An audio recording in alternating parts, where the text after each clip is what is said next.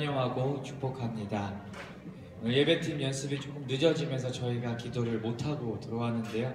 같이 이 시간 우리 예배를 위해서 시간 먼저 좀 준비하면서 마음을 가다듬으면서 예배를 위해서 우리가 기도하고 우리 주님 앞에 찬양으로 나아갔으면 좋겠습니다. 우리가 최근에 이제 큐티 말씀에서 창세기 말씀을 묵상을 하고 있는데 그 창세기 말씀을 볼 때의 경험 느껴지는 것은 묵상하는 것은 성경은 사람의 위대함을 설명하는 책이 아니라는 것입니다. 아브라함이든 이삭이든 야곱이든 다 부족하고 연약한 인간들이지만 그 연약한 인간들을 훈련시키시고 성숙시키시고 그리고 함께 하시고 도우시며 이끌어 가시는 하나님의 은혜와 사랑을 밝히는 것이 바로 성경인 줄을 믿습니다. 그리고 오늘도 이 자리에 부족하고 연약한 모습으로 나와왔습니다. 예배를 통해서 우리가 하나님 만나기를 소망하고 하나님 회복하기를 원하고 이 예배를 통해서 우리 기도가 모두가 응답되어지고 하나님 진하게 경험할 수 있는 그런 시간 되기를 소망합니다. 이 시간 가운데 주께서 함께하여 주시고 성령의 은혜를 부어 주시옵소서. 부족한 우리가 회복되어지고 다시 한번 힘을 얻는 이 예배 시간이 되게 하여 주시옵소서. 우리 같이 한번 주여 한번 부르고 예배를 위해서 기도하며 나아가도록 하겠습니다. 주여 하나님 아버지 감사합니다. 주여 하나님 아버지 부족하고 연약한 우리들의 모습이 있지만 아버지 하나님께서 우리를 기억하시고 하나님 우리를 준비시키시고 훈련시키시고 다시 한번 우리를 세우시기 위해서 하나님 이 자리에 우리를 불러주시기 감사합니다. 하나님 아버지 하나님 예배를 통해서 다시 한번 우리가 주님 앞에 설 수 있기를 원합니다. 하나님 우리를 붙들어 주시옵소서. 다시 한번 하나님의 도움되시고 하나님 아버지 우리 부족함들이 드러나게 하시고 하나님 앞에 다시 한번 치유로 힘을 얻고 새롭게 다시 한번 설 수 있는 이 예배 시간 될 수 있는 하나님의 모든 가운데 하나님의 은혜와 하나님의 사랑이 경험되어지고 기도가 필요한 시간 되기를 축원합니다. 주여 우리 기도하옵소서.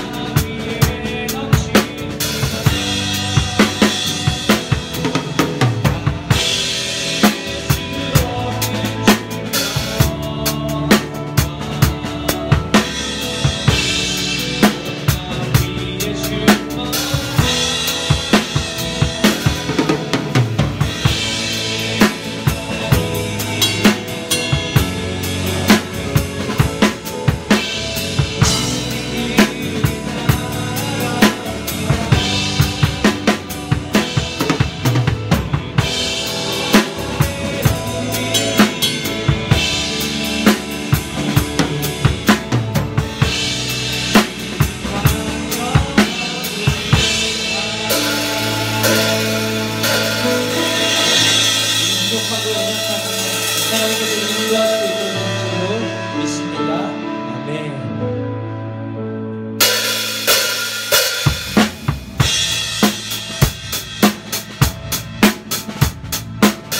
함께 찬양하겠습니다. 우리 예수님 열방의 소망이십니다. 아멘.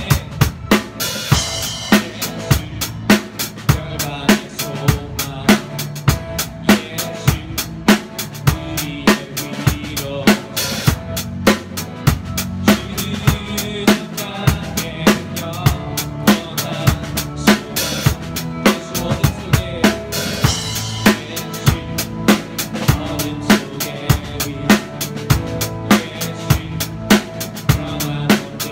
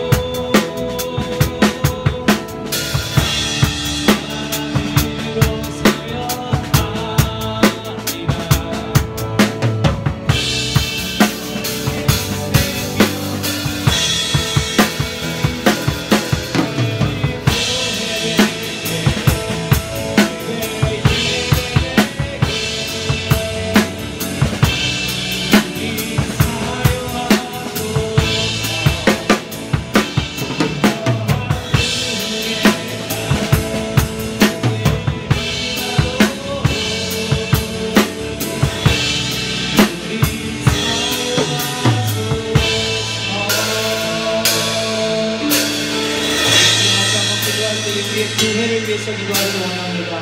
하나님, 서울은현교회가 하나님께서 기뻐하시는 진정한 교회가 되게 하여 주시옵소서.